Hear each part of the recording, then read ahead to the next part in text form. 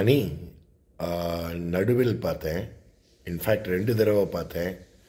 All that I can say is இவ்வளோ ஒரு intense subject matter which you have taken, almost like what Maniratnam attempted in Maunaragam at that time.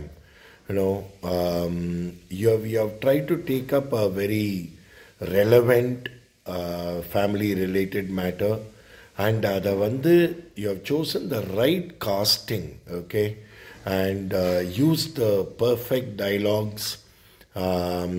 எல்லாமே ரொம்ப பர்ஃபெக்டாக இருந்தது.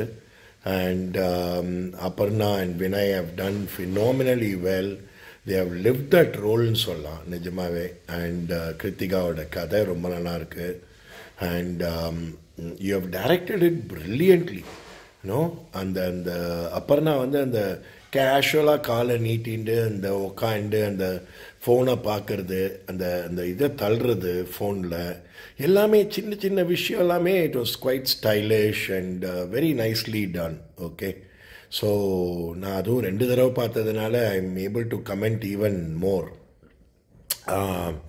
And another very important thing is அந்த நடுவில் அப்படிங்கிறத அப்படியே சட்டிலாக அந்த பையன் உங்களோட பையன்தான் Sai.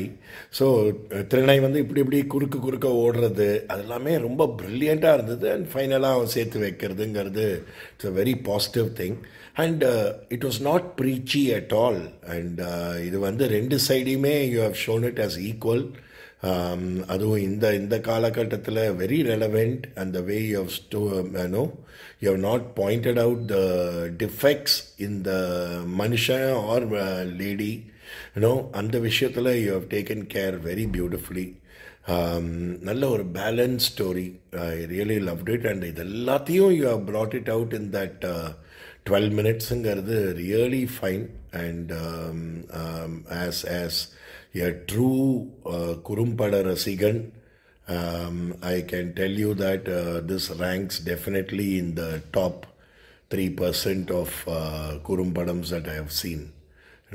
So all the very best. And Maniratnam Mari Varnona, I will pray to God.